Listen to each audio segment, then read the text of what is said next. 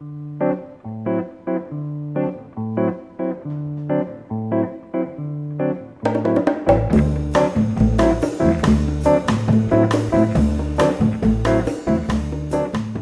this is going to be a quick tip about how to kill unresponsive applications in your Ubuntu.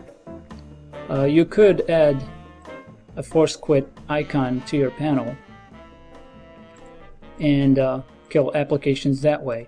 Like if I have calculator open, I can just click the icon up there and click on the calculator and click force quit, and it will get rid of it, even if it's frozen. Another way is by going to terminal. Let me open the calculator again.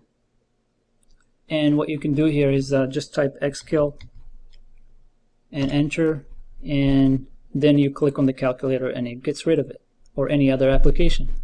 But there is a faster way, and that's by creating a keyboard shortcut to do that. And to do that, go to System, Preferences, Keyboard Shortcuts, and I've created one here. Let me just get rid of it. Okay, so once you get to the Keyboard Shortcuts window, go to Add and name your command. I'm going to name it force quit, and the command would be xkill, and then just apply. And now go to this list and find the force quit shortcut that we just added, and on the right side where it says disabled, click once and then push the buttons on your keyboard that you want to use as the shortcut. I'm gonna use Command and K, and as you can see, as soon as I press those buttons, it created the shortcut.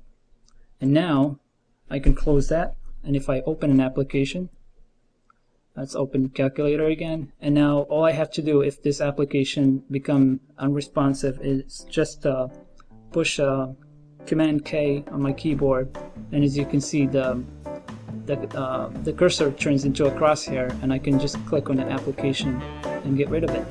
So it's so much faster. Alright, thanks for watching.